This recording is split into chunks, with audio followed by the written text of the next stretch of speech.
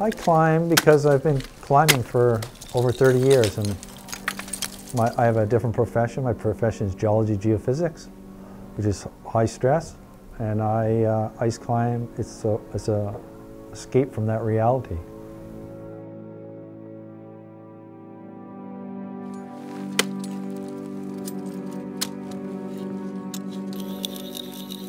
Putting in a screw. I've been climbing since '79. I'm over probably 10,000 meters of climbing. I kind of stopped keeping track after 10,000 meters. Screws clip, climbing. And started off as just a sport, developing the climbs in Thunder Bay. First guy to ever ice climb in Thunder Bay, developing areas there. And then a friend from Grand Rapids says, why don't you start teaching it? So I started teaching it in '83 and taught maybe 5,000 students.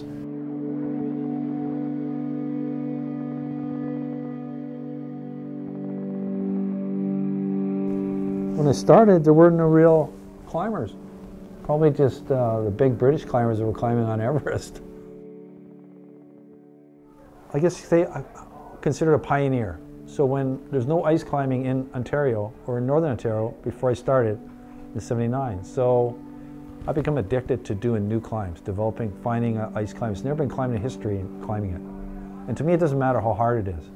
It's just the aesthetic, being outside, staying fit. And it's interesting because the ice is alive.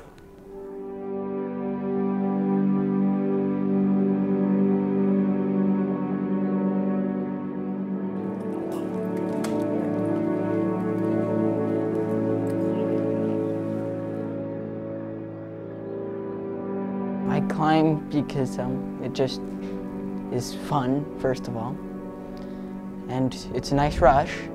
And what got me into it was my mom said, "Want to go ice climbing one day?" Undoing a screw.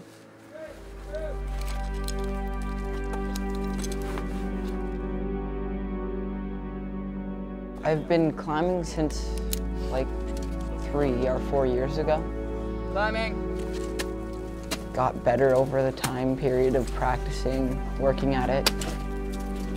The goal is always there, but the climb can change over the span of a minute.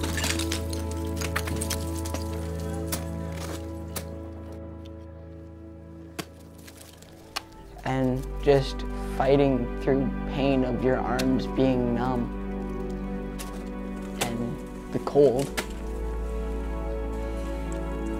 Ice screw.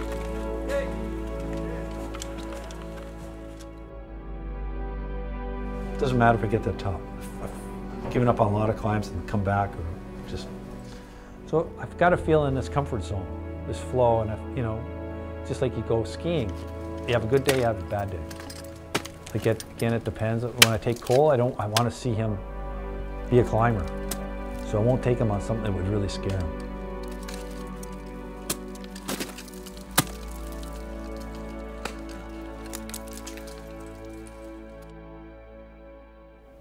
So I'll get a beginner who wants to come up and ice climb. They know nothing about it. They've seen it on TV.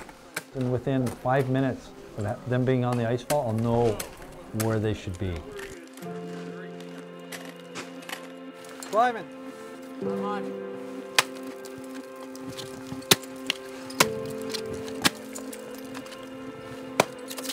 But at the end of the day, you want them to be tired, and you want to, holy cow, it wasn't scary, it wasn't boring, it was somewhere in between. I can't really explain it, but it felt really awesome.